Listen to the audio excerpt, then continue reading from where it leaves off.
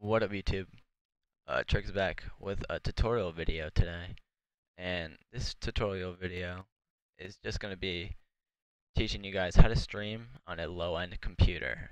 This is something that every time I stream, a lot of people ask me how I stream on a laptop that isn't that good, and these are the settings that I found to use for me. They might not work for everyone, but these settings should be perfect if you have like a low-end PC and you want to stream at decent quality but not perfect.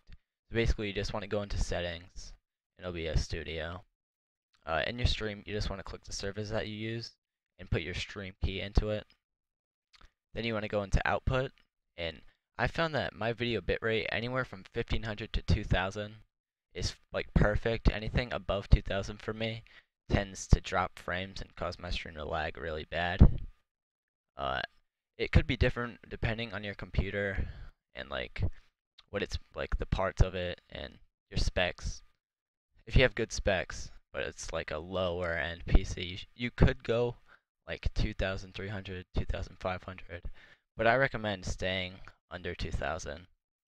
Encoder, you want to have that software times 264. I have my audio bitrate at 128. Then you want to go into audio, basically just leave everything like that, and then into video. Now this is something that I actually messed around with a lot. I found that my base canvas resolution, 1366 by 768, was perfect for me. And then putting the output scaled resolution anywhere from 1024 by 576 to about like 604 by 340. That's where you're gonna get like decent quality. Anywhere from like 496 and the 544 ones are like really bad. Is what I found, and like it's not enjoyable to the viewer if the quality is really bad. The quality isn't going to be amazing anyway because it is a lower end PC, but it's something that you just have to learn to deal with because you are, once again, streaming on a lower end PC. And the FPS, you want to leave that at 30. When I put my FPS anywhere above 30, my stream, honestly, like the frames drop. Like I usually drop like 500 frames when I put my FPS at around 60. It's really weird. I don't know why. I usually get the encoding overload too all the time.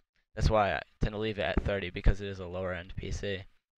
This is something that really you shouldn't really mess with if you have a lower end PC. You could try 60 and see how that works streaming, but I don't think it would end up too good. And that's pretty much it for the settings for OBS Studio. Be sure to like, comment, and subscribe if this video helped you.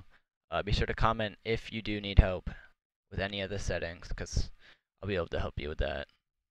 Peace.